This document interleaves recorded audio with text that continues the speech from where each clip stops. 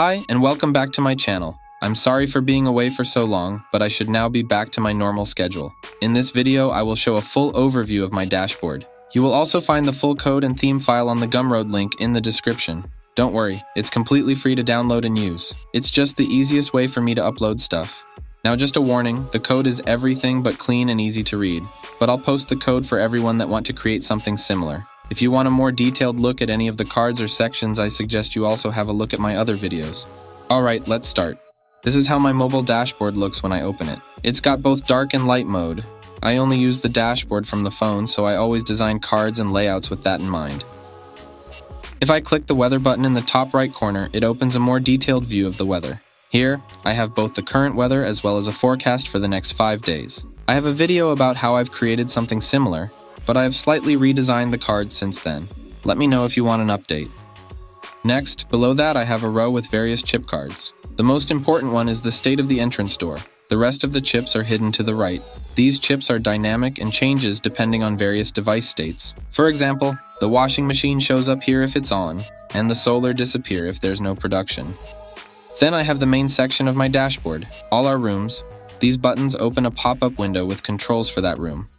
I've seen a trend recently where people make this section dynamic based on the room that they currently are in.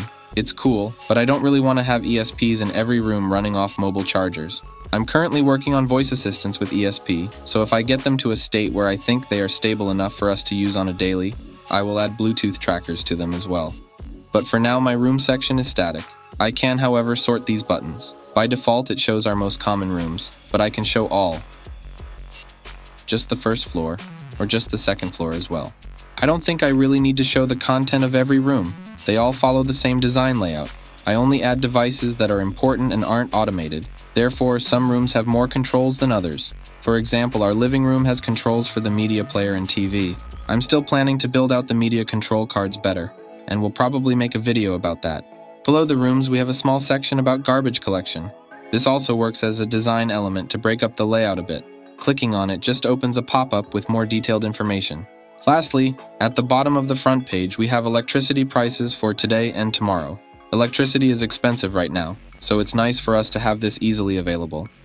At the bottom, we have a navigation bar that open various pop-up windows. These are controls and information that doesn't really fit inside specific rooms. First is our vacuum cleaner. I've showed in another video how I've set up a script that lets me choose various rooms to clean. Next tab lets me modify certain settings of the vacuum. I can also force it back to base or have it move over to our bin when I need to clean it. On the next tab, I just have some stats, and the last tab shows the map. The next pop-up is about electricity. First tab shows various estimated costs for running some of our appliances. These are just guesstimates based on the current electricity price. I also estimate our power bill based on our usage and monthly average price. Next tab is about usage. The usage while recording is quite high because we're charging the car. Here I use the built-in energy cards. I think these are great and they make it easy to browse by day, week, month, and so on. I've done slight modifications to these cards in my theme. Last tab is more detailed information about our solar panels. Again, I use the built-in electricity cards. Next up is the car. I've created a full video about this earlier, but I've simplified heaps since then. Reason for that is mostly because the integration with Home Assistant is a bit unstable, and the Hyundai API is slow and quite limited. I'm still able to show some information, mostly about mileage and battery status. The last tab here is about charging, and it's very simple. First, I can set the target charging limit. We don't have a smart car charger, but I've been able to create a basic smart charging function. What it does is to start and stop charging based on the electricity price and our solar production. Next pop-up is about our servers and computers. This is just nerdy information for me and isn't something my girlfriend cares about. I'm planning to add a few more controls here, like restart and shutdown.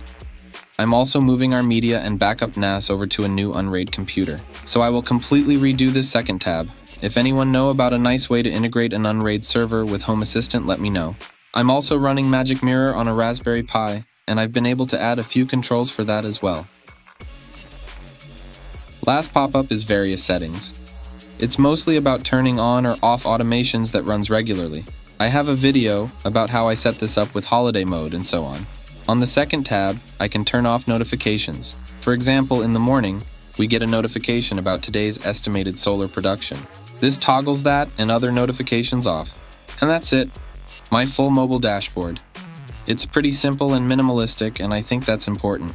I don't want to clog it up with heaps of unnecessary information. About the theme. The theme I have created here is sort of a fork of the fantastic theme called Rounded by Leon. I've changed the colors and a lot of the margins and other code. You install it the same way as any other theme. Just drop the folder from the download into the themes folder. Then reload the themes from the dev menu and select it in your profile. You might have to clear the browser cache for it to work properly. The theme comes with a bunch of variables that you can use in your cards. I recommend using variables because if you do, the dashboard will adapt to light and dark mode. I've created a separate document in the download that lists all these variables. Hope this has been somewhat useful. I've been getting a lot of requests for a video like this. Let me know in the comments if you have any questions. Again, sorry for being away for so long, but I think it's important to prioritize life and family sometimes too. Thanks for watching. Until next time.